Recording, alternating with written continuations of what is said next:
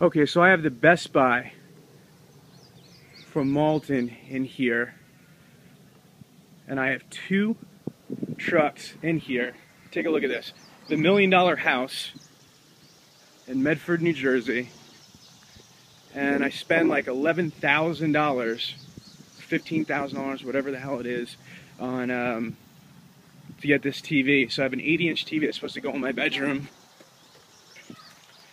And if you take a look at this, they gave me the wrong TV. We ordered a black one. We waited for 2 weeks to get this thing done.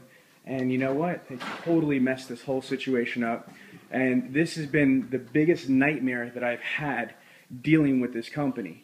Again, so we have this here. If we take a look, we're living like refugees right now because we're getting this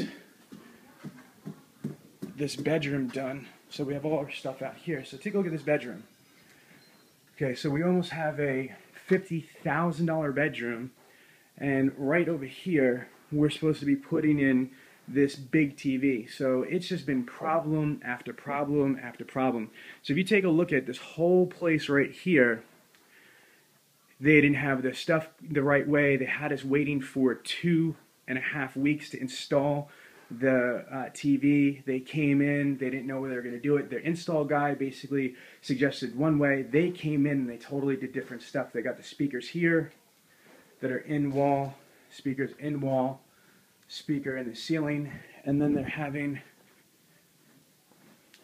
the other speaker right here.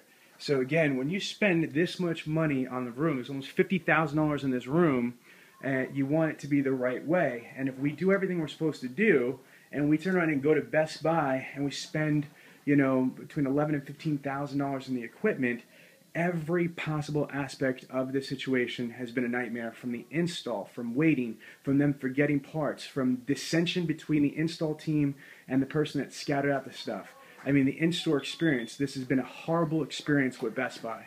So shame on you, Best Buy, and again, anybody else trying to go through the Geek Squad, they're horrible.